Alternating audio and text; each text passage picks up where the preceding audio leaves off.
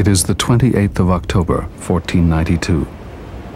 3 Spanish caravels led by Christopher Columbus glide across the sea, when suddenly the monotonous hiss of the wind is broken by a cry from the lookout in the crow's nest. Tierra! Tierra! The aroma of the flowers and the trees is delightful beyond all description, notes Columbus in his diary. The song of birds and cicadas can be heard throughout the night. The air is gentle and balmy, neither hot nor cold. Here I would like to live forever.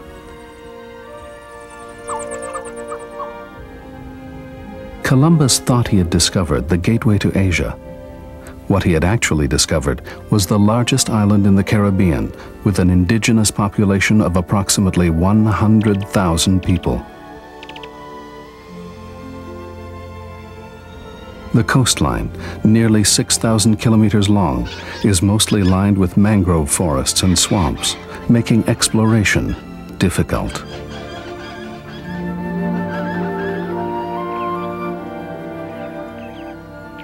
Cuba was originally mapped by Diego de Velázquez, later governor of Cuba, who traveled the length of the island by land and by boat. In the process, he founded 7 towns, or villas, including La Habana, which was later changed to Havana. The capital of Cuba, Havana, is the country's heart and soul.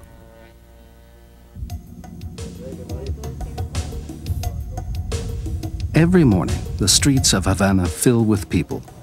1/5 of the Cuban population, over 2 million inhabitants, live here. Havana is the largest city in Cuba, and indeed, in all of the Caribbean.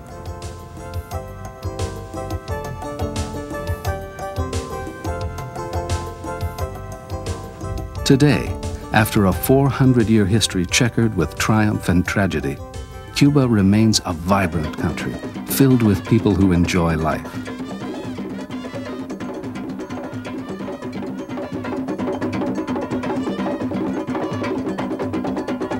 Havana wasn't always a bustling metropolis. For 2 centuries, Havana remained a sleepy little town that came to life one day a year, with the docking of the Spanish treasure fleet. In 1555, 3 years after it became Cuba's capital, Havana was plundered by pirates. Work on El Morro Bastion and the Castillo de la Real, the forts overlooking Havana's bay, started almost immediately. But it would be 200 years before the city's potential was truly realized.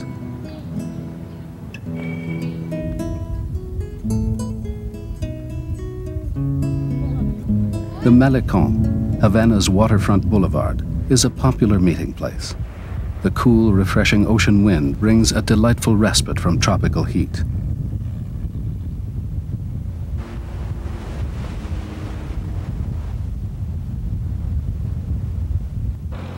For real action, however, the place to be is El Paseo de Martí, Havana's main street, named after the famous revolutionary poet José Martí. Still called by its old name, El Prado, this is Havana's grandest street, reminiscent of the grand boulevards of Spanish cities.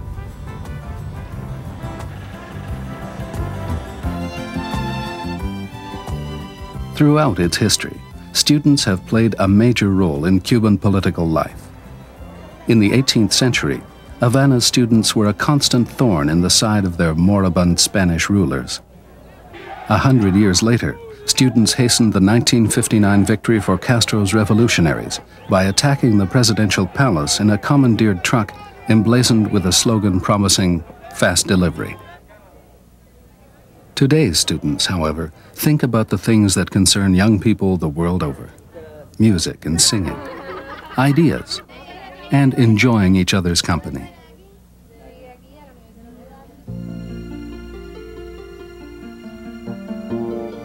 La Plaza de Armas, Havana's old city square, is a reminder of the time when the military garrison equaled the population.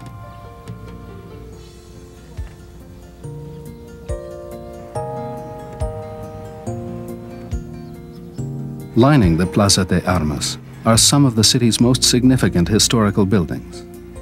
El Palacio de los Capitanes Generales was built in 1776 after a British occupation that followed a long siege. Foreign trade had been prohibited by Spain, and the British ended the ban, opening North American markets to Cuban produce.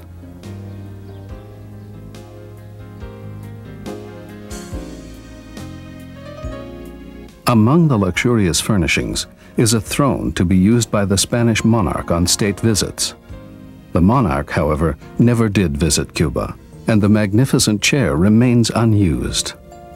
After independence in 1898, the governor's palace became Havana's city hall and was later turned into a museum.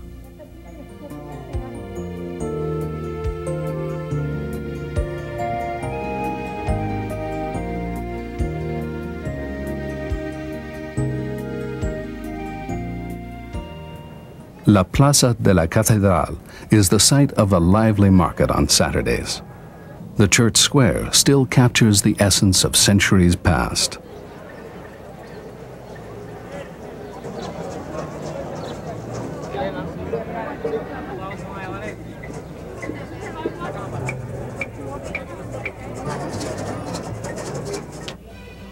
Havana's Baroque cathedral, dating from the same period as the palace, was consecrated in 1789, the year of the French Revolution. Dedicated to the Virgin of Immaculate Conception, it once contained the grave of Columbus. His remains were moved to Spain after Cuban independence.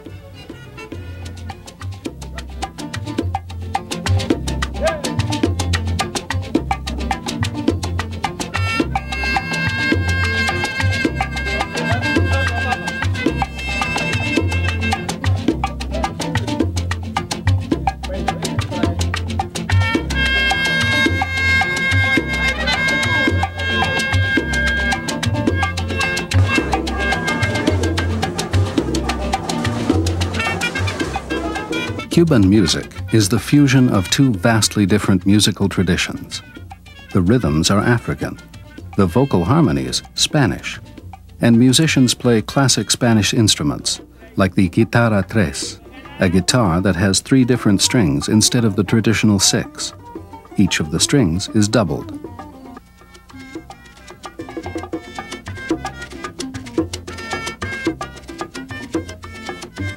De África traemos la percusión, los instrumentos de percusión como la maraca que la tenemos ahí, las claves, incluso tu instrumento, aunque tú discrepes de mí, yo creo que tu instrumento es un poco africano. From Africa, we have the percussion instruments, like the maraca and the bass. Even the guitar, which is a bed of an African instrument, because it marks the rhythm and helps the dancer move and dance. It makes people dance and enjoy themselves.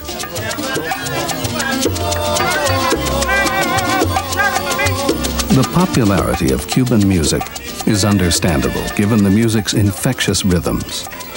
The evidence of this infatuation is everywhere, from joyous street fests to classical performances.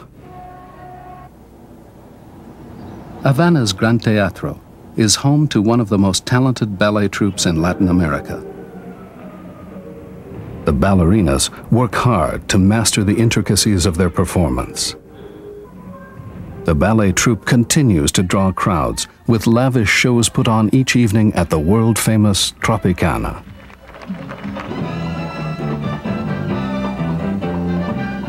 Cuban music became popular all over the world in the years following World War I.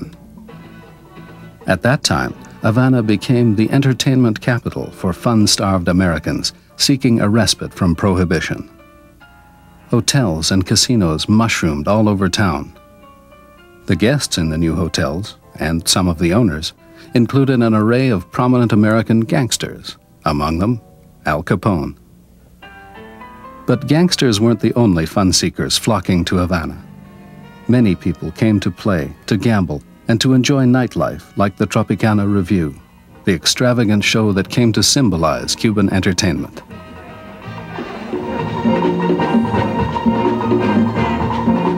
Today, the Tropicana Revue is still playing to packed houses. The program attempts to embrace all of Cuban culture, including that of the pre-Columbian people whose traditions continue to influence modern Cuban arts.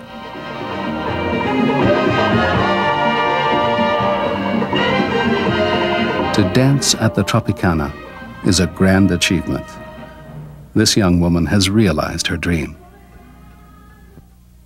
Me interesó esa profesión ya que mi hermana es bailarina igual. Dancing always interested me because my sister is also a dancer and she taught me to dance at home. I don't wake up usually until around 10 in the morning, exercise, read, visit friends, and after lunch return to rehearsing. I practice until 4 or 5 and return to the cabaret. This is my life.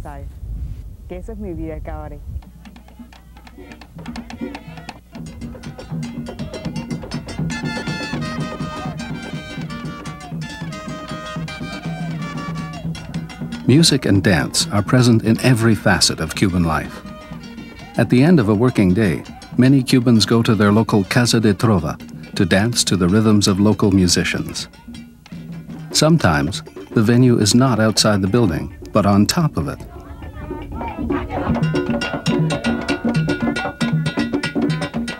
The term Casa de Trova means House of Trova. A trova is a romantic ballad, but the music played embraces the full-blooded Afro-Cuban rhythms.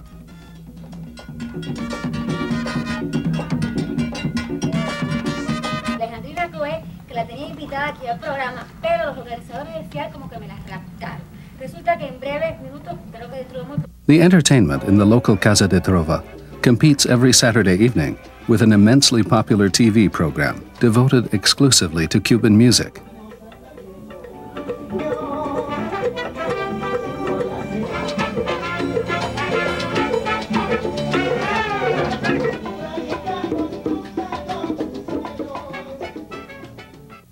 In the heady days before the revolution, fun seekers and literati filled Havana's hotels, bars, and casinos. La Floridita restaurant was the favorite haunt of perhaps the most famous American to stay in Cuba, Ernest Hemingway. The Nobel Prize-winning author lived in the Havana suburb of San Francisco de Paula. Hemingway was a great connoisseur of liquor, and his favorite drink was a rum daiquiri, as made at La Floridita. Hemingway's house still looks as if the great writer had just stepped out for a walk. The walls are decorated with hunting trophies acquired on his safaris in Africa.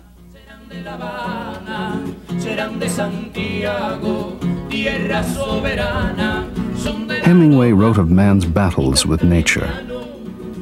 The fishing village of Coimar near Havana provided the inspiration for his acclaimed story, The Old Man and the Sea.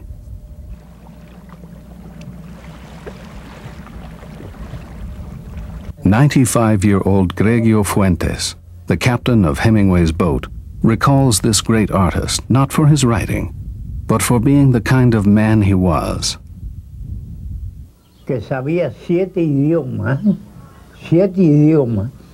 y el español lo escribía y lo leía. I remember Hemingway. He was a great man. He spoke 7 languages fluently. When he spoke Spanish, he sounded as he was born right here in Cuba, and he was such a good, kind person. He was always giving money away to people who need it. For example, if he would meet a man who couldn't afford tools, he would give them money to buy them.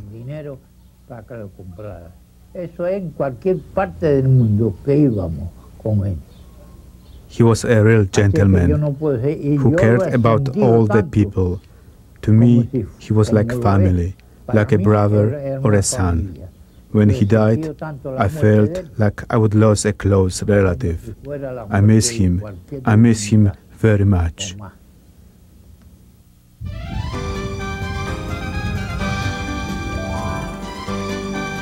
Santiago de Cuba, the second largest city on the island, is located on the southern tip of Cuba. The first house in Santiago was built in 1514 for Diego de Velázquez.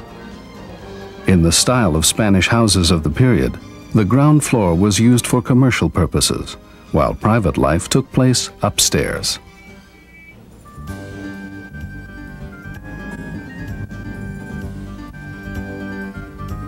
Santiago soon became Spain's most important port in the Americas.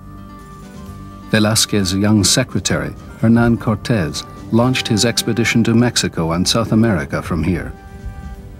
After Cortés' conquest of the Aztec and Inca empires, the city grew quickly. As more immigrants from Spain arrived, the wooden shacks of the first settlers were replaced by palaces and richly decorated buildings.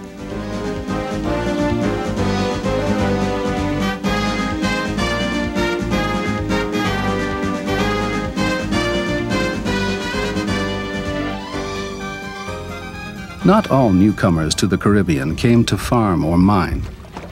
Lured by tales of riches, adventurers from Europe crossed the Atlantic, and soon hundreds of pirate ships were terrorizing Caribbean waters. The Spaniards responded by building forts at harbor entrances. Santiago's fort, the Castillo del Morro, failed to keep the invaders out. In 1642, the infamous English pirate Henry Morgan captured the city and sacked it mercilessly.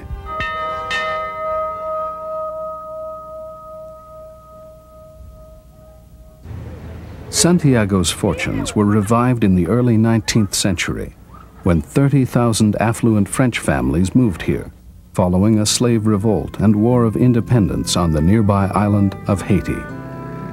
Santiago became Cuba's intellectual capital. In 1552, the Cuban capital was moved to La Habana, but Santiago retained its strategic importance. Large copper mines in the area ensured continued prosperity, and the city became a center for the fast-growing African slave trade.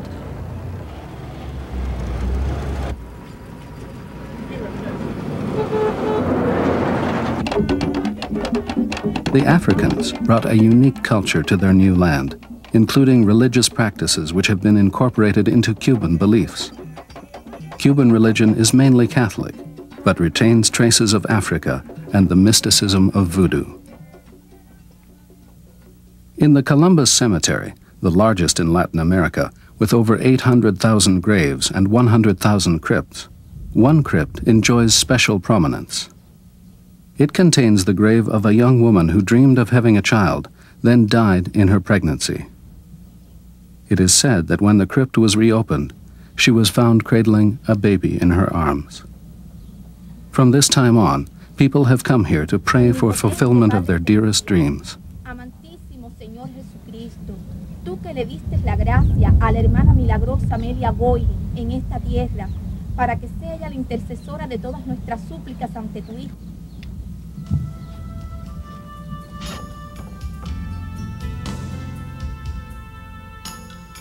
The Black Virgin, a beloved religious symbol, is veiled in an aura of mystery because no one knows why she is black. The likeness dates back to the 16th century and is thought to have been copied from a 5th century African sculpture. The artist's inspiration turned out to be a happy choice. The Black Virgin is revered by both Christians and followers of Afro-Cuban religion, uniting believers of two distinct faiths.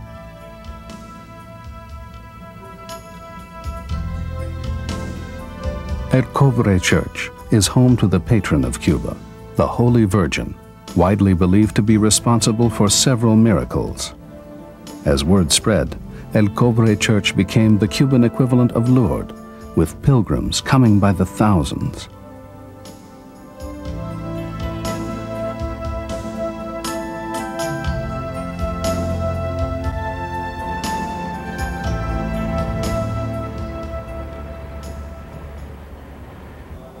In pre-revolutionary times, Santiago de Cuba was famous for distilling rum, key ingredient in the Bacardi daiquiris that Hemingway so loved. Following the revolution, the Bacardi family relocated to Puerto Rico, and its distilleries were seized by the state. Today, Santiago is still known for its rum, a brand called Habana Club.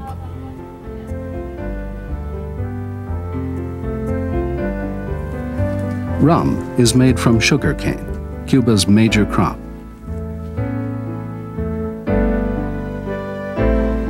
The sugar harvest, or zafra, is the most important source of income for Cuba, and therefore the country's busiest time of year. The Zafra once needed up to 600,000 macheteros, or cane cutters. Today, it is mostly mechanized, but it is still hard work.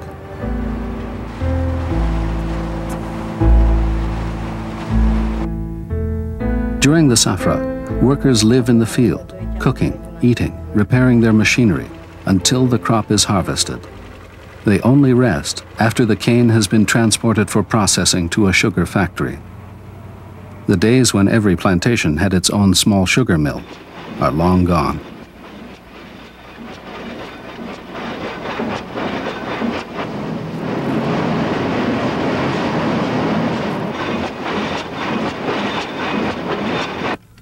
A lot of the sugar cane is consumed locally, often in the form of a popular soft drink, a refresco of sugarcane juice over ice. But sugarcane and its byproducts, molasses and alcohol, serve a far more important function than local refreshment. They have been Cuba's main export for centuries and still account for roughly 70% of Cuban exports.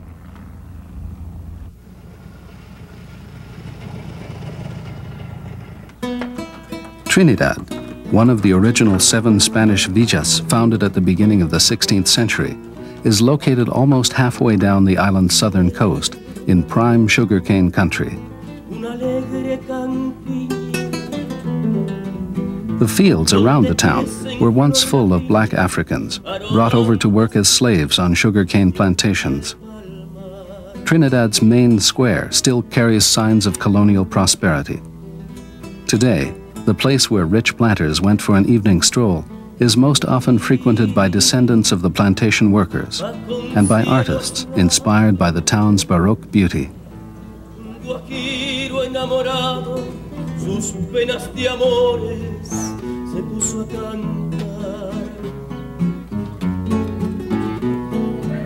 The art gallery, just steps away from the square, showcases works of Cuban artists. The influence of the tropical light, so important to the growth of the sugarcane, is present in most paintings.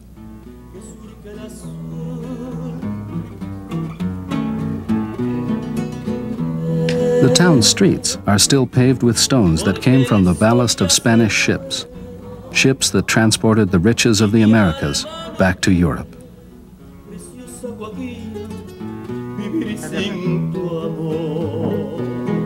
In Trinidad's market, a craftsman demonstrates another kind of art, weaving palm leaves into hats, baskets, and other everyday items.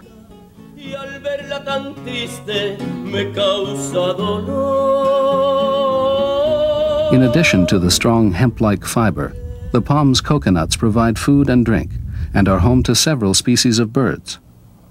It is no wonder that the royal palm is prominently displayed in Cuba's coat of arms. Another significant Cuban crop, tobacco, was introduced into European life by the early explorers. Growing tobacco is quite difficult. The seedlings are nurtured in nurseries. After 45 days, the most promising plants are uprooted and planted in the fields. They grow there for another 40 days before being harvested. Much of the western part of Cuba, around the city of Pinar del Rio, is covered with fields of prime cigar leaf tobacco. Cuban cigars are widely acknowledged as the world's finest. Names such as Partagos, Romeo y Julieta, and Cohiba are like music to the ears of every cigar connoisseur.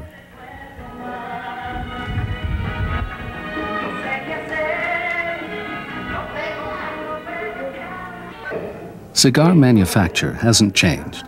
The cigars are still rolled by hand. A cigar factory looks like a classroom. Rows of workers sit behind tables, faced by the reader, a person who reads aloud from a magazine or newspaper to make a monotonous task more interesting for the workers.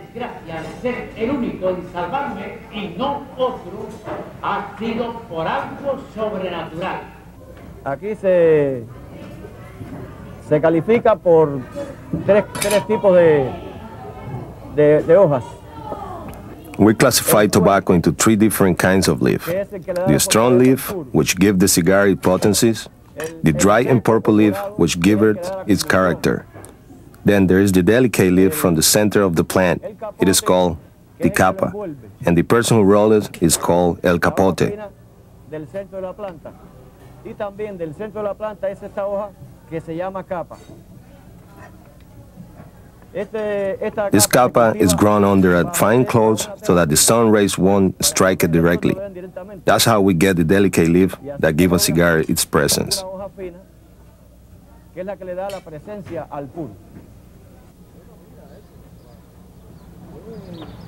In recent years, the dangers of smoking have received much publicity. However, many Cubans still find a cigar a joyful, relaxing treat, which is perhaps not so surprising given the quality of Cuban cigars.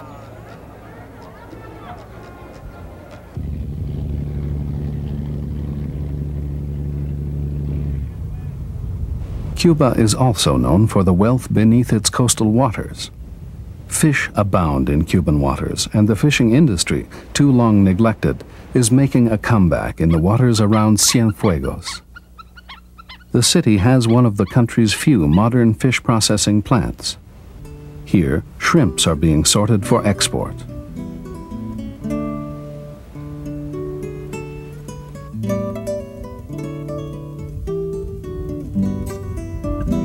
One of Cuba's newest ports, Cienfuegos was established in 1740.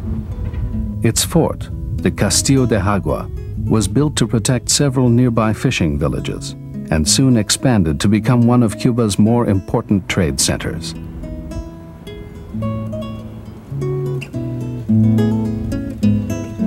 One prosperous citizen financed the opening of a theater.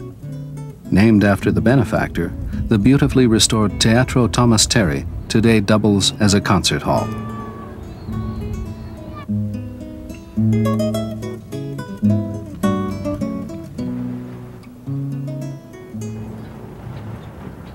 From Cuba's port towns to the interior, it is the land that nurtures the country's inhabitants. And in the area around Camagüey, cattle breeding is an important economic factor.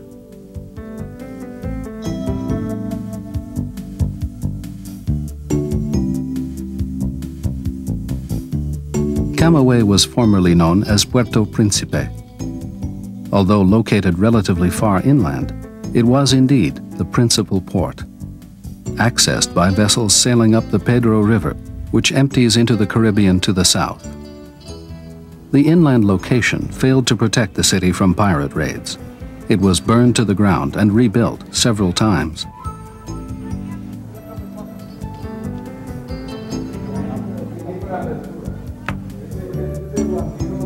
One of the characteristic features of Camagüey are the huge terracotta urns called tinajones. In the old days, sailors used them to store water and oil. Today, they are mainly decorative, although they are sometimes used to gather rainwater. The other distinctive sight in Camagüey is the cowboy wearing a beautifully sheathed knife in place of a Wild West six-shooter. The Cuban cowboy's day starts at dawn and ends after dusk. Bueno, con el asunto de la corriente, no tenemos corriente, pero tenemos radios de As for electricity, we don't have any, but we have battery-operating radios. So we get the news. I wake up at 5 in the morning. I spend all day working with the livestock. Then there is the sowing, taking care of the pigs. And we have to buy food for ourselves and the grocery, rice, sugar, and salt, stuff like that, and the rest we grow here. Any extra stuff we produce, we sell it to the co-op. I go twice a year to La Habana to visit an aunt who lives there. The trip takes 10 to 12 hours. It is about 650 kilometers. I don't like the life in La Habana because it's so hectic. We always have to have a watch handy. Here in the country, we don't use watches. We go by the sun. Raising cattle requires few people, but when emphasis shifted from cattle to sugarcane and tobacco, Cuban plantation owners needed large numbers of slaves to work their farms and plantations.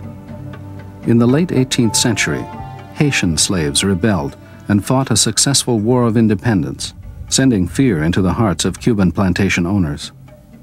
They feared independence would spark a slave revolt.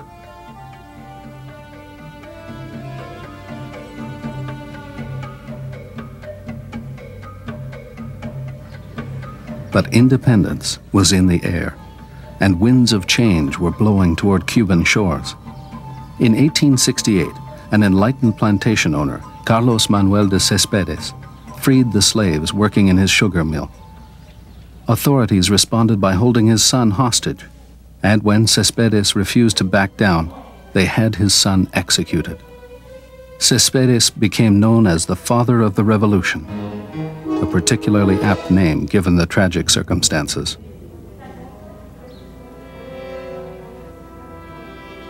The revolt for independence started on October 10, 1868. Within days, rebels seized the city of Bayamo and set up a provisional government. The Cuban national anthem was written soon afterwards, and in November 1868, it was sung for the first time on the Bayamo church steps.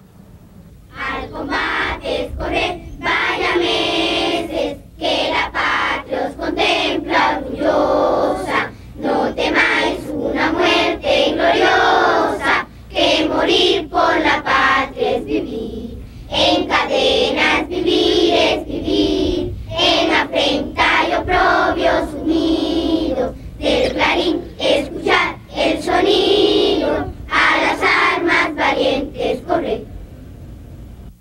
Today, the anthem, which contained many uncomplimentary references to Spain, has been shortened to the first of its 3 stanzas.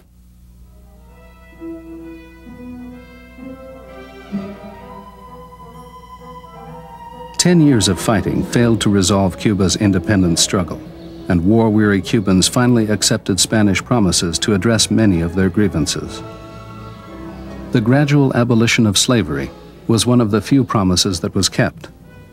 But other grievances were largely ignored, and in 1895, the fight for independence flared anew. For 3 years, the bitter fighting dragged on. Then, on February 15, 1898, the USS Maine exploded while at anchor in Havana Harbor. Rumors of sabotage and Spanish atrocities fired the indignation of the American public. Sensational stories in the Hearst and Pulitzer papers whipped public sentiment to a frenzy. The United States declared war on Spain, and the Spanish-American War was launched. American troops soon landed in Cuba. The most famous battalion was the Rough Riders, led by future U.S. President Theodore Roosevelt.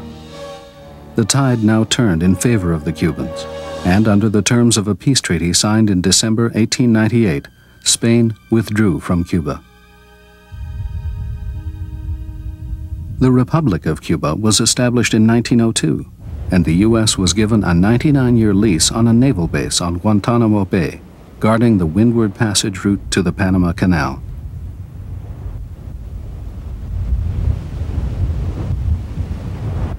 José Martí, a poet and universal hero, symbolizes the spirit of Cuba's ongoing quest for freedom.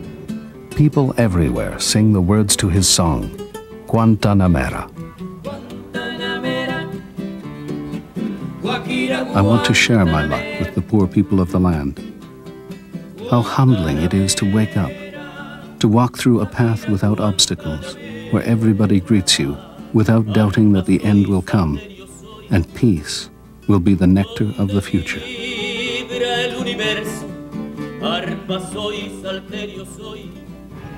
Independence was now a reality, but for many Cubans it was a terrible disappointment. Over the next 50 years, Cubans were ruled by governments as corrupt as their colonial predecessors. Frequent upheavals in the world price of sugar deepened the economic gloom.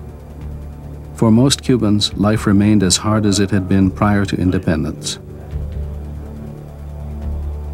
In 1933, Fulgencio Batista, a former army sergeant, took power and commenced a long, repressive dictatorship.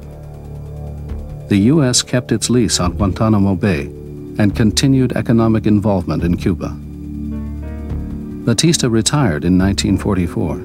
Then in 1952, he seized the government and suspended constitutional powers. Cuba was ready for another revolution.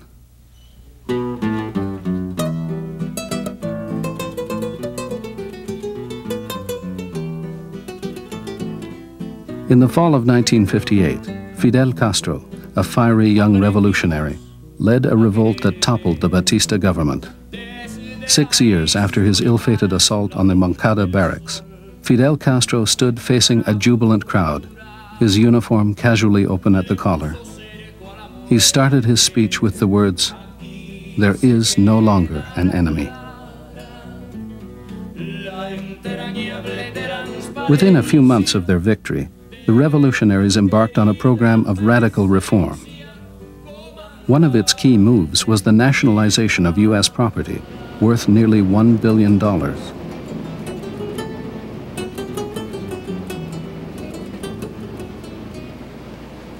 Fidel Castro proved to be an adept politician. American capital had made huge investments in Cuba. To many of the working poor, the country had merely traded its old colonial masters for American overlords. So when the new government seized American property, it enjoyed widespread support.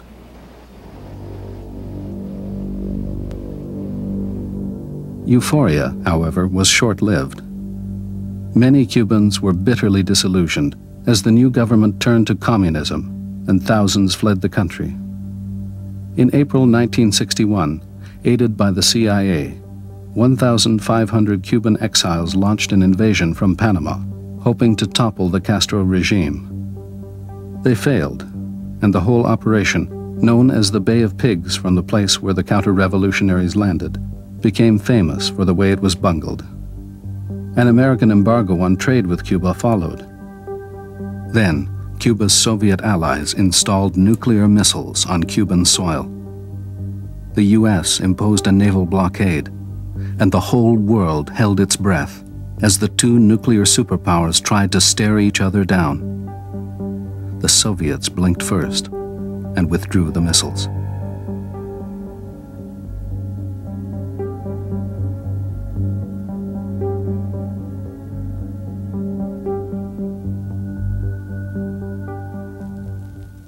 Castro's charisma touched the masses.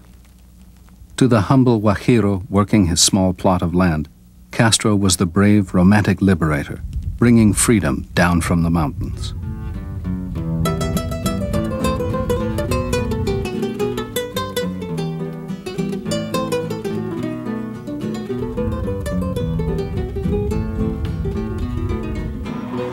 It is true that for many Cubans, the revolution has brought tangible benefits: free education and health care for everyone, and a feeling of genuine independence.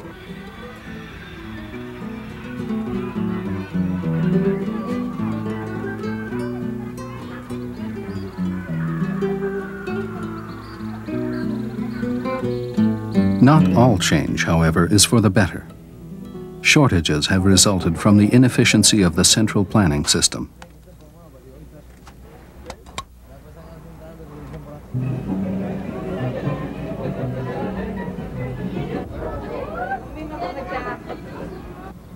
Cubans must cope with the frustrations of daily life while questioning their system. Many have left Cuba. Others seek answers. This retired worker has lived through many governments. He recalls the inequities of the Batista regime and supported Castro's revolution. But now he sees difficulties that he feels need to be addressed. Conocí a Fidel Castro Ruz cuando él tenía la edad de 16 a 17 años. I knew Fidel Castro when I was 16 and 17 years old. Fidel always had a dream for the poor people and the triumph of the revolution on January 1st, 1959.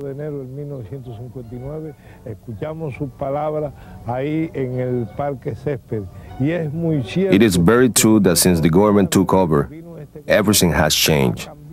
It used to be that only the politicians lived well. The working class people went hungry and without necessities.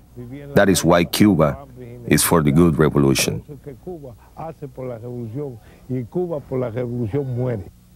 But the revolution has outgrown its idealistic stage, and the country must now grapple with serious economic problems. porque las personas van a los trabajos ahora y no tienen emotividad para trabajar, no tienen the motivation and feeling to work. When I worked on the train during the years of the capital system, it was a strong system. Back then, 4 of us would do the job that 16 people do now. This is damaging to the country economy because they have to pay more salaries.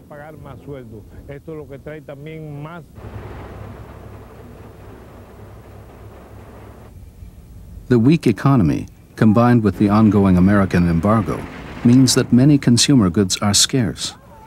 Cars are a good example.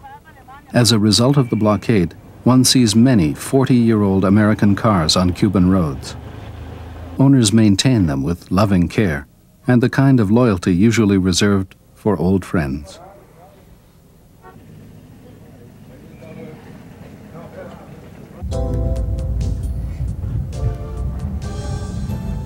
Cars are hard to get, but fuel is even harder still. The U.S. trade embargo, signed by President Kennedy in 1962, cut off the source of many supplies, including oil. In the countryside, fuel shortages mean that tractors have been replaced by oxen.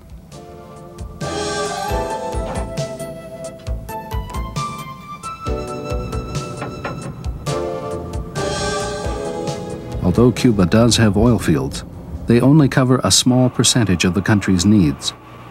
Besides, the heavy Cuban crude oil is unsuitable for refining into gasoline.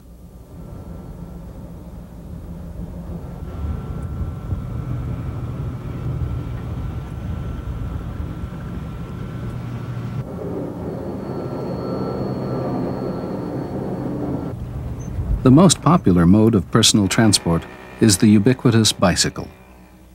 Bicycles can traverse bumpy, difficult roads, and many Cubans find them the best way to get around. In some towns, bus stops have been specially adapted for use by cyclists.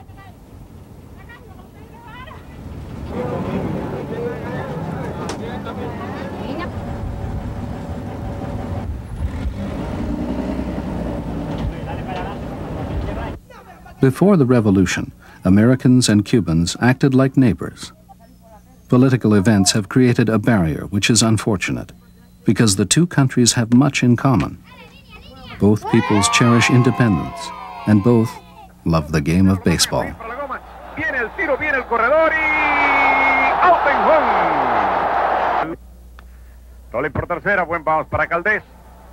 Va el tiro y quieto en primera, el tiro desviado. Jorge García. Cubans excel at baseball and have captured the Olympic gold medal in that sport.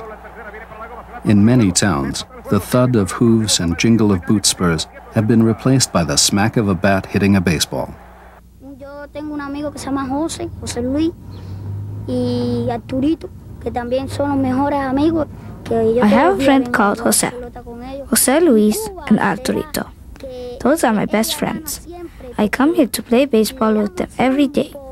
And Cuba, she always wins, because it gives the players a thrill to win at baseball. They hug each other and shake hands, and other stuff too.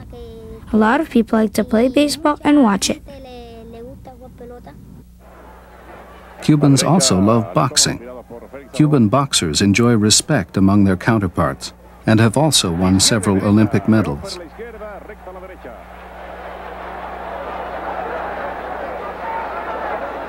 Levanta la guardia, Sabón. Derechazo a la cabeza y derribado. Before the revolution, tourism was an important Cuban industry. Today, interest in Cuba as a vacation spot is enjoying a renaissance.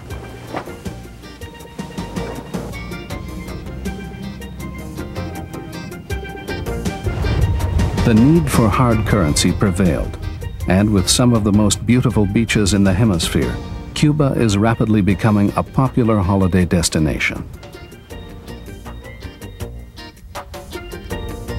From the haze-enveloped mountains of the Sierra Madre and Sierra Escambray to the miles of idyllic beaches, an ever-increasing number of visitors are discovering the natural beauty of Cuba's landscapes.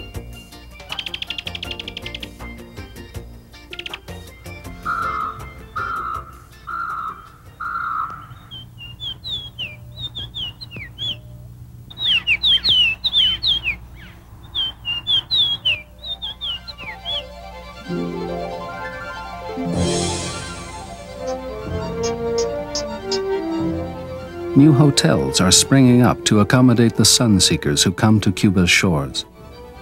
Many of these hotels are joint ventures between the government and the operators, the first time since the Revolution of 1959 that foreigners are allowed to own property in Cuba.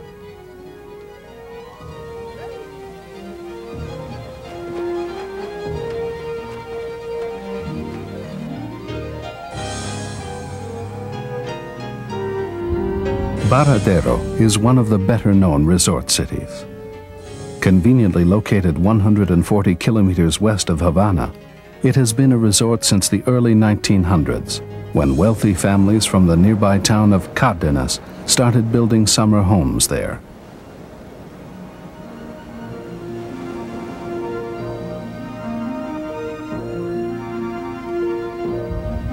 Varadero is blessed with a 20-kilometer-long stretch of white sandy beach that is among the 10 cleanest in the world. But the shoreline is in trouble because the famous beach is being slowly eaten away by the ocean. Every year, millions of tons of sand have to be trucked in to make up for the erosion.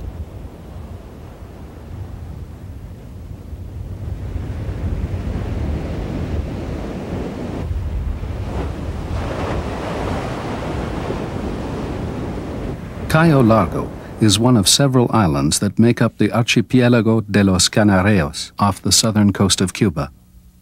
Beach seekers drawn to these islands find them rich in attractions, including a coral reef that begs to be explored. Cayo Largo was once a pirate base, and as a consequence, many ships sank on the sharp coral. To this day, buried treasure rests on the seabed, waiting to be found.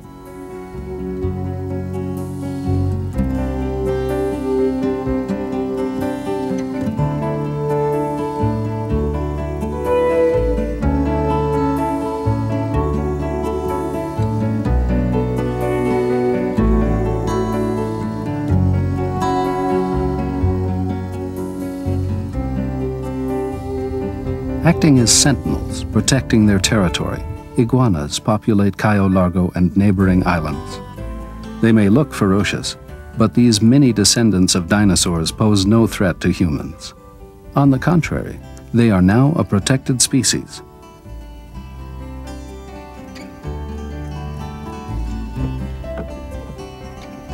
Most of the Cuban islands are relatively small, little more than spits of coral with some sand on top. Off the northern coast, however, there are several larger ones.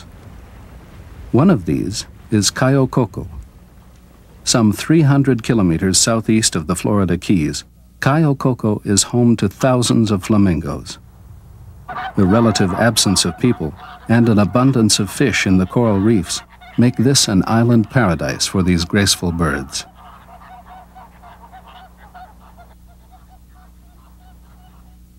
Cuba has over 300 species of birds, and many of them can be found in the Zapata Swamp. A veritable bird watcher's paradise, the Great Swamp of the Caribbean also offers thrills to anyone who will take a boat ride down its mysterious canals.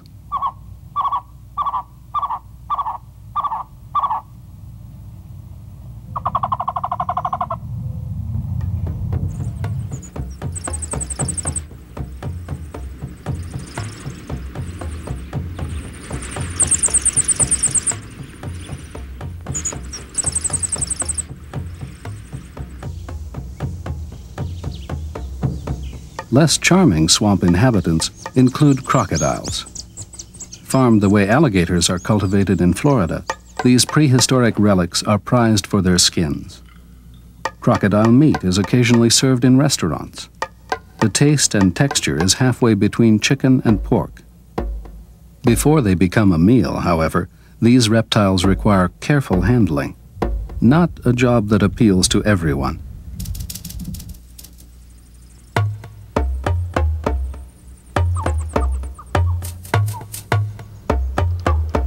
To the Spanish, the natural wonders of Cuba were largely ignored. They had come to the New World seeking treasure, looking for gold. But there was not much gold to be found, and even the famed El Tesoro, Treasure Lake, in southeastern Cuba, contained nothing but a legend.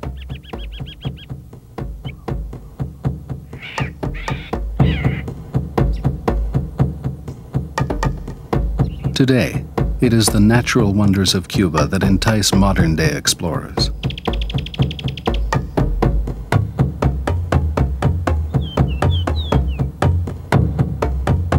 From colonial splendor to political repression and a phoenix-like rebirth, history has woven an intricate tapestry of tragedy and triumph for Cuba's populace.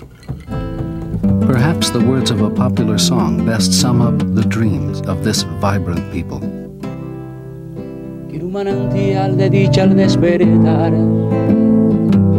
un sendero a caminar sin antifaz. I want to see this era give birth to another heart, and that it won't die of suffering, pain. I want bread, I want wine, and a flower in my path.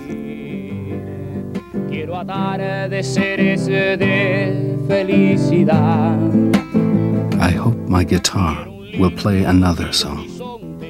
I want a kiss, a calm sea, and a reason, a light that illuminates, sparks a new love.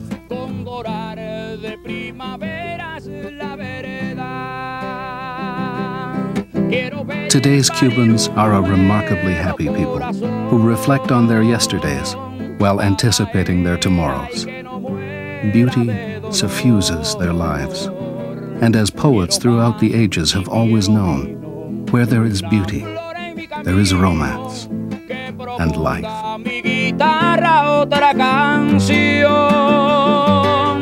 Quiero un beso, un mar en calma, una razón, una luz iluminándome un amor. Quiero el verso de una estrella, quiero el trino de un gorrión, porque a fin de cuentas soy un soñador.